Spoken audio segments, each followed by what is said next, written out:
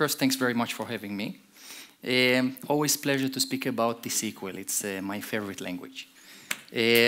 Incidentally, anyone knows what was chosen as the most popular programming language in 2013, and not just for databases, generally. There is a Tayuba index that does the statistics. So any clue? T-SQL.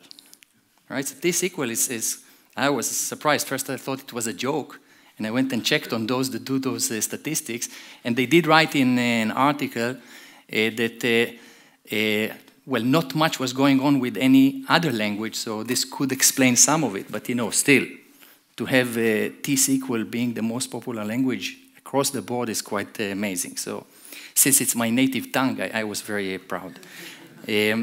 And I was also very happy when I got in to see that you serve beer for the attendees, but then I discovered that it's a non-alcoholic beer. So no alcohol, I'm saying no slides. I'll do just management studio, right? So how many people here are using already the apply operator, cross-apply, outer-apply in your code? All right, so it's a good percentage I see. I have to say in most of the cases where I do this kind of survey, I get well under half, you know, that say we actually use it and know about it and so on. And it seems strange that this feature seems to be kind of under the radar for many people. And it was added already in SQL Server 2005, very, very powerful tool. And there are some kind of, let's say, typical use cases and optimization aspects, but then there are the more creative ones. And this is what I wanted to have as the focus of our session. So since it seemed like at least 80% here already use it, then I'll do a very, very short part just describing it for the sake of those who don't know it yet, but then most of the time we'll spend on those more creative features. So the apply operator is an operator that in some sense resembles a cross-join, and that's why one of the versions of apply is called cross-apply, but then there is something that cross-join simply doesn't know how to do, and apply kind of adds this logic. So let's take as an example, I have some kind of a query, select from some table T1, and then I want to go and return, or maybe let's take a table that I really have in the database, so sales.customers, let's say, and I have, let's name it in short C, and I have some customer ID and some company name, and at the moment something like 91 rows in the table. And now if I wanted to go and take another table and match to each row from one side, all rows from the other side, naturally we would use a cross-join for this. So here I would say cross-join, and then the right side would be some sort of a table, let's say hr.employees as E, and then if I wanted to collect from E the employee ID and anything else, now we have 91 rows in one side, we have 9 rows in the other side, and then as you can see we have 819 rows returned in the result. Is just a very basic Cartesian product, right? Thing is, what if I have not a table, but a table expression? So, you know, in this case, it could be a derived table, table function that returns, you know, a table result. And I need to construct the result set based on elements that I'm collecting from the left side. So with the cross-join, the two relations, you know, SQL gives us tables representing relations from the relational model. The two relations in the cross-join have to be sort of static, predefined relations, meaning that both sides are evaluated before the table operator operates on them, right? In a cross-apply, we have an extra capability. The left side is still a static, predefined relation. The right side is evaluated per row from the left side, and in fact can be constructed based on elements that we collect from the left side. So, for example, here I can have a query, never mind from what, from any kind of table, let's say some T1 table, but then I can have something very, very similar to a correlation in a correlated subquery. So I could say here, T1 dot something, let's say column 1 is equal to, and then refer to the left side. In our case, it's a table called C, and then equals to, you know, something from that left side. And then I can go and return elements from the left side. So what's the difference here from a normal correlated subquery that we know? Before the apply was introduced, you could only use scalar and multi-valued correlated subqueries. Yeah? You couldn't perform some kind of a table-valued correlated subquery in a sense. So now the way we should try to visualize this is as if we're looking at the rows from the left side, and for each of those rows, the right side goes and is evaluated based on references to the elements from the left row. That's what's unique here. So, I mean, technically, if I try to run this, it will fail because I have the correlation and I'm trying to use a cross join. But then, if I go and say cross apply, that's exactly what this operator knows to do that the join doesn't know, to do. So the right side could be a table expression with correlations. It could even be a table function. Maybe I have a table function that accepts as inputs elements that I'm collecting from the left row, So it doesn't have to be a table expression directly. It could be a table function that returns a table, but the elements that we pass from the left side are similar to the correlations, right? That's in kind of, 2 minutes what the cross apply is, right? So with this in mind, let's go straight to the more kind of creative, more advanced and interesting use cases. Maybe just a word before we continue. You know that generally Microsoft prefers to implement features based on standard SQL.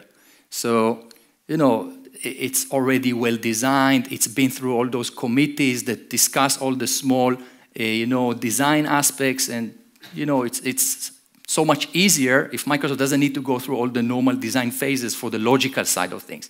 But as it turns out, when they wanted to introduce this feature into the product, they didn't realize that there's already a standard feature. Anyone here reads standard SQL? Looking at ISO or ANSI SQL. So I do this almost every day just to check different aspects of language features. And if you ever tried, the standard can be quite dense. So let me just go and open the latest standard. So looking at ISO SQL 2011, that's the latest one that is out. And here is just the second document. That's the one that deals with only the fundamental language features. You see the number of pages here is 1472, and it's very, very dense language. So you will see here lots of kind of acronyms that point to other sections in the document that then use a whole bunch of other acronyms that then point to other sections in the document. And unless you know how what you're looking for is called, is not always that straightforward to go and find it. So if you're looking for, something called the join, it's quite easy, But if you didn't know how the feature was called, and maybe there is such a feature, yeah, there are some sections, the section dealing with data manipulation and other sections, so you know roughly where, but let's say it's not a surprise if it exists and you didn't find it. So anyone knows how the feature is called in the standard, a similar feature? It's called lateral, or lateral correlation, right? So this is the feature, lateral derived table. And basically, the way it's defined by standard SQL is very similar to what I said before. We need kind of a cross join that in the query that we activate, the inner query has a correlation. So basically, you're supposed to say cross join and then lateral. And now what comes here is a derived table, right?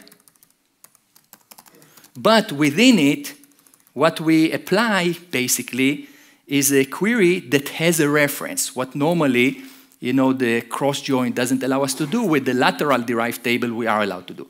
Anyway, that ship has sailed already. Microsoft already went and added the cross-apply and outer apply operator, so it's not a simple thing for them to now go back and switch to the standard syntax. So just be aware that if you're looking for the feature in other platforms, or if you're migrating from Oracle to SQL Server and you already use lateral there, you want to change it to the apply operator, right? So just a small thing about the connection to the standard, right? Now let's go ahead and start looking at more creative use cases. One of the things people keep stumbling into in terms of traps, there are many, many traps in the language, is the most basic attempt to sort of reuse column aliases that we define in our query. So, let's take an example. I'm querying, let's say, this orders table, right? And what I want to do, I want to go and perform some sort of a computation. Like I go and apply the year of order date computation and creating a column called order year, right? Nothing too special. Then I want to go and use this alias maybe in my where clause, maybe in my group by clause, somewhere else in the query. And then I'm trying this most basic attempt, order year, maybe needs to be greater than 2006. And then when I try to run it, I'm getting an error. So any suggestions why this error? Exactly. So there is something very interesting about the design of SQL, the logical design, where we type the clauses in the query, select from, where, group by, having, and then order by. But in terms of the logical interpretation of the elements, SQL is designed to evaluate them differently. Not in the order in which we type them. There's a reason behind this. Originally, the designers of the language wanted to create a language that is, one, declarative, so we declare our intention as opposed to providing instructions of how we want things to get done. And the second thing is they wanted the language to resemble English. In fact, this was the original name of the language, not SQL. That's how the language was initially created. And back then, the term was an acronym for structured, and then the next is English, and then query, and then language. But then there was a trademark dispute with an airline company that already held a trademark on this name, so they couldn't keep it, and then they had to change it, and they changed it to what we know now, SQL. But anyway, the point about the design of the language being an English-like language, how we make instructions. So when we make instructions, we typically don't start with a location, but rather with the object that we want to obtain. So if I say, give me the book from the office, you notice I started with the object and only later talked about the location. But if we wanted to write somehow instructions to, let's say, a very dumb robot that doesn't have very sophisticated language intelligence, you would produce instructions that say, go to the room, pick up the book, bring it to me, something like this. Now, in a very similar manner, we type, select with the columns that we want before we indicate the source tables, and then the filtering and so on. But the logical interpretation works differently, more like the instructions that we need to give to this dumb robot. We start with the from clause. That's the very, very first major clause that is logically interpreted, and then we proceed to filtering, then we proceed to grouping, then we proceed to filtering groups, and only then we get to the select part. Afterwards, we deal with any presentation ordering element. So whatever you define within the select, naturally, is not visible in any previous phase, let's say. Now, this explains why we couldn't do this. By the way, it's amazing how many people don't realize this and actually really think it's some kind of a buggy behavior in the product. In one session, someone came to me at the end and asked me, when is Microsoft going to fix this bug? So, of course, not a bug. That's completely by design and not Microsoft who chose this. This is how it's defined by standard SQL. Now, something interesting is that we can't even do things like, let's say, if I wanted to refer to this alias not here, but rather here, and I said order year +1 as next year, right? Even this isn't allowed, but this restriction actually is not related to the logical processing order, rather the fact that our language is based on the relational model, which is then based on set theory and predicate logic. And the relation, what we get as a table in SQL, has a header and a body. The header is a set of attributes, or what SQL calls rows, and the body is a set of tuples, or what SQL calls, the header is a set of attributes, what SQL calls columns, of course, and the body is a set of tuples, what SQL calls rows. And one of the most fundamental properties of a set is it has no order. In mathematical set theory, a set is supposed to be treated as a whole. We are not supposed to deal with its individual elements. That's the reason why there's no order. We don't think of the elements in order, we think of them in an all-at-once manner, as a single entity. And based on this idea, the set of expressions that we have in the select is supposed to be treated as a whole in an all-at-once manner. So there's no relevance here to left-to-right order, like in most programming languages. So in most programming languages, when you define a certain computation and store it somewhere, it's immediately visible to the subsequent computation, not in SQL. Only subsequent phases in the logical processing flow will be able to see what previous phases generated, but not the same phase, because of this set sort of treatment, right? So this explains to you why even this attempt isn't allowed. So what's the only clause where we should be able to see aliases that we defined in the select? Order by. That's the only one. Now, how most people deal with this problem, most people use some series of CTEs or derived tables where we go ahead and define, let's say, a CTE based on this query, and then the outer query queries the CTE and refers to that alias. But what if then I need to create another computation based on the previous one? There will be another CTE, and very quickly our code gets, very complex. So every question I'm about to ask you next, the answer is apply. Remember this. So what do we do to solve this? Apply. Apply is our solution. This was quick. You didn't expect it so quickly, I know.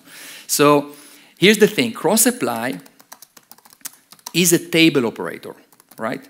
So if I'm applying something, let's say I want to call this A1 because it's my first applied table expression, anything that is defined by a table operator in the logical processing flow is going to be visible automatically to all subsequent phases. Not the same phase, but any subsequent phases. And because from is our first entry point in the logical processing flow, whatever we create here is naturally visible to the where, to the group by, and so forth, even to other table operators, by the way, because each table operator starts a new kind of series of logical phases. So I could take this nice feature that we get in 2008, the values clause, that before 2008 was only available in inset statements, but in 2008 allows us to go and define rows for a derived table. I mean, after all, values defines a set of rows, right? And a table is a set of rows. So why not allow us to define a derived table based on a values clause? So we can use this form.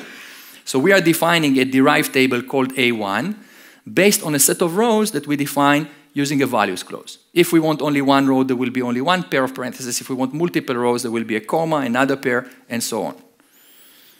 I don't have any prizes to give, but anyone knows, and the answer is not apply, by the way. So anyone knows how many at most we can define in a values clause? 1,000. Excellent. I wish I had something to give, but Erland is here.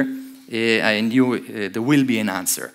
So yeah, 1,000. We are restricted to 1,000 rows. It's internally algebraized using the same concept like a union all, essentially, and it is restricted to 1,000. Anyway, back to our situation. So with this in mind, if I take this computation and instead of using it here, I'll go and define it using my values clause, and then I'll assign the target column name as the external name for the column in our table expression. Now, suddenly, the alias that we just assigned, because it wasn't assigned in the select, it was assigned in the from, is naturally visible to us throughout the query. And therefore, I can now go and do a where order year greater than, let's say 2007, never mind Erland, that is not a search argument. I'm now showing it for not optimization-related reasons, but rather more for syntactical reasons. So you see it works no problem. And what is interesting from an optimization perspective, besides the fact that I'm filtering by an expression, which is not a good idea, but other than that, the optimizer, before it gets involved, the parser already does some magic, kind of unnesting the logic within those table expressions. So when you look at the query plan, you do not see that there's any, somehow, a loop, that goes and iterates for the different rows in the table and then goes activate some extra work. No, the logic gets unnested and it's actually evaluated as part of the scanning of the data. So it doesn't really cost us anything, the fact that we went and did this sort of apply. It's only a logical tool and certainly more elegant than the use of those CTs on top of CTs. Furthermore, if we wanted to now build a computation based on another computation, due to this set treatment and all-at-once concept, we couldn't do this in the same phase, but nothing then prevents us from using another cross-apply and then having a second kind of derived table that goes and defines another computation that, let's say, takes what the previous apply created, is now visible to us, and then do any further computations. And let's say we wanted to call this next year, or something like this. And now I could go and refer here maybe to next year, no problem. Again, anywhere that I like within my query, right? So that's one of the nice use cases where we need to build computations based on computations. We don't want to pay anything extra for this, but we certainly don't want to keep defining CTs on top of CTs and so on, right? So that's our first use case. Any questions, by the way, you feel free to stop me at any point. Any questions about the fundamentals of apply or this use case before we move on to the next kind of creative use case?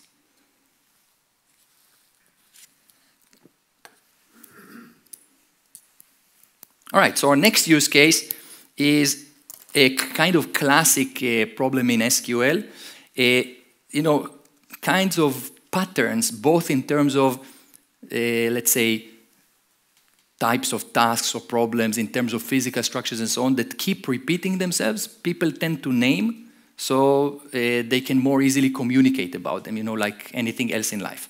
So there's a very classic need that repeats itself in kind of realistic scenarios in many, many different forms. It's known generally as the top n pair group kind of task. What it means in essence is that I need to filter a certain top number of rows. In most cases, the n is 1, by the way, but it could be a different number, greater than 1, based on some order. So in top n per group tasks, we have usually 3 elements involved. There's the group, or I will refer to it as the partitioning element. So for example, if I want to return the 3 most recent orders for each customer, the partitioning element is the customer, the for each part. Give me the latest price for each security. The security will be our partitioning element, right? So let's just mark, in our case, customer ID as being the partitioning element. Then the second part in top n per group tasks is the ordering element. So what is the ordering element when I say give me the 3 most recent orders for each customer? It's actually a combination of ordering elements. Order date descending is the first, right? Date descending is the first thing that tells us what's most recent. But then if we have multiple rows with the same date, I need some sort of a tiebreaker. Maybe I'm using the primary key value as my tiebreaker. So let's mark order date descending followed by order ID descending as our tiebreaker, okay? And then the last part in any top n per group is, so what do we want to return in the result based on these partitioning and ordering elements, right? So if in my query I need to return the customer ID, the order date, and order ID, which are anyway part of these elements, plus maybe also employee ID is what I need to return from those orders, then let's call the third element covered elements, or covering maybe, we'll use similar terminology like the others. So in addition to what we already use as partitioning and ordering that will naturally want to return from the query, whatever else you need to return from the query will be your third part. All right? So these are the elements in our task. Now, the question is, one, what is the query that will give us good performance for this kind of task? And two, what kind of physical structures, if any, we could create to support such queries if they are very frequent in our system, right? So, starting with the physical structures, there are quite a few different solutions out there that people use for top and pair groups, but there's one indexing pattern that works beautifully for all of the solutions. And because it's a very repeating pattern, for myself, just for me to be able to more easily remember it, and also when I talk to people, I try to explain it so that I can later communicate about it, I call this pattern POC, which is just an acronym for partitioning, ordering elements, or partitioning, ordering, and covering elements, and that's the way you want to define your index. So in our problem, the optimal index would be, let's name it just IDX POC so we can easily see it in the plan. Let me just make sure that I don't have one already. So drop index on orders. All right. So let's go ahead and create such an index. Now, the first two elements are what you want in the key list. The remaining elements is what you want in the include list in order to avoid lookups, so we can find everything we need within that covering index. So we create the index on the partitioning and ordering elements as the key elements in this order. And then we include all remaining elements if we want the index to be a covering one, right? So quite straightforward, as you can see. Let's go ahead and create it, right? By the way, my friend Adam Mechanic took this acronym and tried it on an audience. He gave a lecture somewhere, and he said they just couldn't remember it easily. So he tried adding the O part from the covering, and he called it POCO, and he said it caught much better. So and whatever works for you. I find the POC nice, but then again, it's a very typical acronym that is used for a bunch of other things, so maybe POCO is better. So whatever works. So anyway, now that we have the POC index in place, let's talk about solutions. There's one typical solution that does work well, but only in some cases, like many solutions. So, it's so common in query tuning that people come up with a solution, it works very well, but they don't realize it works well because of certain conditions. And then they make it a rule of thumb, and then use it, everywhere. And then in some other scenarios, it just doesn't work very well anymore. So, depending very much on the most critical thing, the density of the partitioning element. The density is, how many distinct cases do we have, basically. So, if I have a situation where I'm doing this calculation per a customer, and I have, let's say, let's play with numbers so that we have a sense. Let's start with a scenario where we have very low density. Low density means we have lots of distinct values, each appearing a very small number of times, right? So let's say that we have in total 10 million rows, and for a low density example, we have, let's say, 1 million customers, each appearing in average, let's say 10 times. So we have 10 orders per customer. In terms of number of pages in our POC index, the rows are pretty short. As you can see, we have 4 columns, and they are not very wide. We have a date time, we have an integer, pretty short. We fit, we have, I would say, something like 20-something bytes per row, so we have roughly 300 rows, let's say, per page. Okay? Now you do the math, 10 million rows, about 300 per page. We're looking at about 30,000 pages in the leaf of our POC index. So let's try to visualize it for a moment. I'll use one of my favorite tools. So looking at the structure, it should look something like this. This is our B tree. And then for a low density case, we have lots and lots of sections, each for a different customer, right? So we have one range for customer 1, another range for customer 2, another range for customer 3. And like this, we have 1 million sections. And within each section, the data is then sorted by day descending, order ID descending, right? So here is customer 1, here is customer 2, here is customer 3, and so on. Now, certainly in a low density case where we have, to remind you, 30,000 pages, all right? Let's increase a bit the font, it will be easier for you to see. So we have 30,000 pages in the leaf of the index. Certainly, the kind of plan that we do not want to see is a plan that does a seek per partition, per customer, right? Why? Because with 1 million customers, this will happen 1 million times. And then each seek will cost us, with 10 million rows, we're looking at probably 3 levels in the tree. 1 million times 3, that's 3 million random reads. So let's just mark that with the low density case, if we get a solution that does 6, we will get about 3 million random reads. Not good, simply not good. Certainly compared to the potential, which here with one scan will give us 30,000 sequential reads.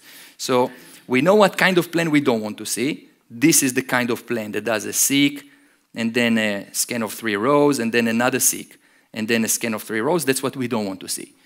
What kind of plan do we want to see? This kind of plan, you know, the plan that does a scan.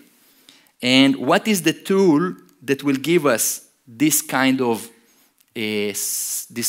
plan? No, I'm afraid not. So I'm sorry I misled you a bit, but not apply. Soon we will talk about when apply will get into the picture. Any clue which tool that can help us solve the problem will give us this kind of plan that does one ordered scan within the index. I'm afraid top doesn't have a sort of partitioning element. It would have been great, actually, now that you're saying, if we had some kind of a top that says top and then somehow 3, but with the ability to say partition by, you know, the customer ID. If we had such a, what? An overclose. Yeah, an overclose, exactly. Or not, you know, it could be over, it could be not over, but at least that we can specify kind of a partitioning element, but we don't have this, right? So any clue about any other tool that can give us this sort of behavior? Row number. So what we will do is we will have our query return all those elements, of course, customer ID, order date, order ID, and employee ID from our table. And then what we will do is we will add a row number computation that is partitioned by the partitioning element, naturally, and ordered by, this is very explicit here, the ordering element. And we get those rows marked with their positions. So let's call it row num. We get those rows marked with their positions. And you can see in the query plan how we're getting a nice ordered scan. You can see this, an ordered scan of our POC index, and those row numbers are computed, and you can see how the computation of the row numbers is almost negligible in the cost when we already have the data in the right order within our index. So the cost, 99% of the cost, is 30,000 reads. Now one piece left is going and defining a table expression with, in this case, a CTE, and then having the filtering taking place against the CTE in the outer query. So from C, where, and now we say the row num is less than or equal to 3, and now we get our 3 most recent orders for each customer with one additional component in the plan, and as you can see, just a filter. So the very same plan like before, but now the filter goes and returns only the interesting information.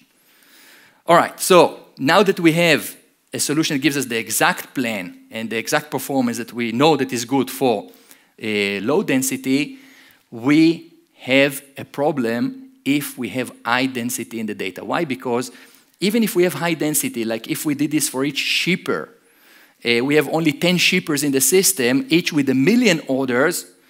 Using this solution, doesn't matter if we have low density or high density, we get the very same plan. But the potential with a high density case is to do 10.6 as opposed to now the 30,000 reads that we're doing. And with 10.6, we should get it done with about 30 reads. And now the question is, which tool will give us the solution? Apply. And when will we see it? After the break. All right, so we have how many minutes? 20? We take 20 minutes break. 20 minutes break? Yeah. When we come back, the first thing we see is how we use apply to get the plan that does those 6 and doing it in 30 reads. Right? So see you soon.